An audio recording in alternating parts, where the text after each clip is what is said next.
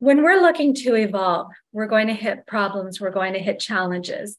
And if you think of it as a number scale, let's say as a human being with my experience, with my talents, with my skills, with my strength, I'm at a number 5.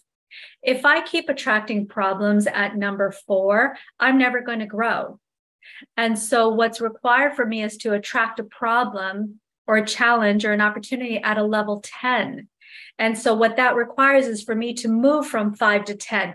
Before that problem came, there was no reason for me to grow, right? I'm a level 5. Everything's easy. I've got 4 problems. I've got 3 problems. I've got level 2 problems. But it's only when I've got the level 10 problems that now I'm required to get to the level 10 in order for me to master that type of problem. And then guess what? Once I grow to that level, I don't have to come back down again. I become now a level 10 person.